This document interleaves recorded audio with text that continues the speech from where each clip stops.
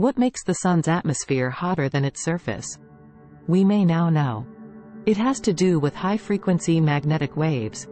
A joint scientific team led by the Royal Observatory of Belgium, ROB, and the KU Leuven may have cracked the mystery of how the Sun's outer atmosphere stays so hot despite the fact that it is far away from the celestial object's core and primary heat source. This is according to a report by the institutions published this week. A long-standing mystery. The researchers have found that high-frequency magnetic waves could play an essential role in keeping the Sun's atmosphere at millions of degrees. They may finally be able to answer a long-standing mystery. What makes the Sun's atmosphere hotter than its surface? Under normal circumstances, temperature decreases as you move away from a heat source. However, this is not true for the Sun. The Sun's only heat source is safely located in its core. Yet the corona, the outermost layer of the solar atmosphere, is about 200 times hotter than the photosphere, the Sun's surface.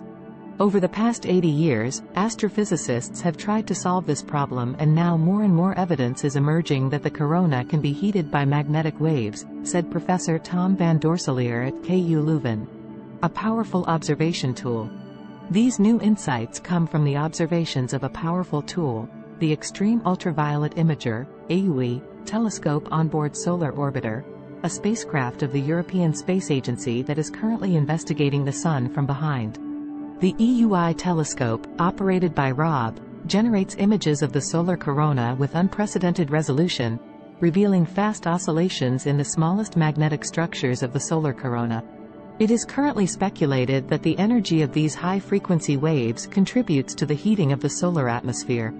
The main question the scientists were exploring was whether the energy originating from these new, fast oscillations outweighed the energy coming from similar but slower oscillations that were already known. After performing a meta-analysis, a statistical method of using multiple scientific studies to derive common unknown facts, Dr. Dae Lim, lead author of the new study, put forth a theory that high-frequency waves give a more significant contribution to the total heating generated by waves than low-frequency waves. Since her results indicated a key role for fast oscillations in coronal heating, we will devote much of our attention to the challenge of discovering higher-frequency magnetic waves with EUI, said Dr. David Bergmans, the principal investigator of EUI. Thanks for watching.